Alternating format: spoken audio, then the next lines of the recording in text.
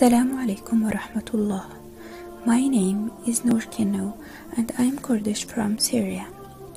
I was living in one of the most beautiful places in the world and it's called Syria. Actually, it was, and I believe that one day it will return as beautiful as before.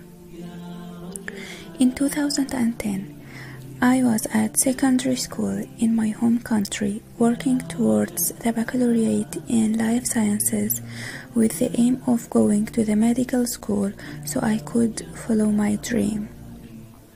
Unfortunately, the war started in my area in 2011 and postponed my plans and dreams.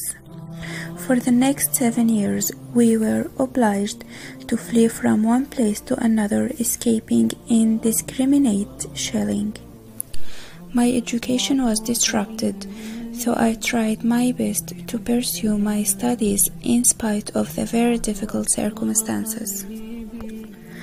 After a long, tragic and difficult journey, my family and I finally arrived to Northern Ireland in August 2018.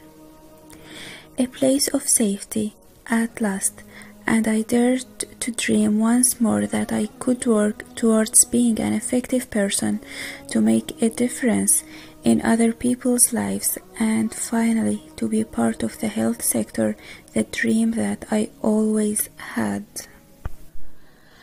And Alhamdulillah, today I'm studying medical sciences and also I'm Kurdish and Arabic to English interpreter with diversity and I, and finally I'm an Arabic teacher for a group of the kindest children at the YMCA. Through my integration into society and due to the voluntary work, I noticed that the Arabs community children in Bangor and Arts need support so they don't forget their language and identity over time. All thoughts started to be a reality at the council meeting when Donna Mackey introduced me to Monica and told her about my ambition of teaching children the Arabic language and its grammar. Actually, I was impressed by the efforts of the YMCA towards giving us an opportunity to preserve our identity and culture. For me, YMCA, in addition to providing social services, it is interested in organizing activities and events throughout the year to create an atmosphere of affection and respect between people from different nationalities, and this is what really distinguishes it. My students and I are very grateful for all efforts and supports that everyone at the YMCA is doing for us, especially Monica, Yulia, and Dalia.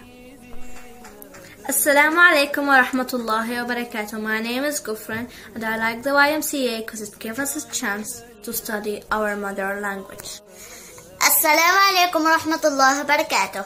My name is Yasmin. I'm very thankful to YMCA. Assalamu alaikum wa rahmatullah. My name is Sindis. We really appreciate your efforts with us. Thanks YMCA.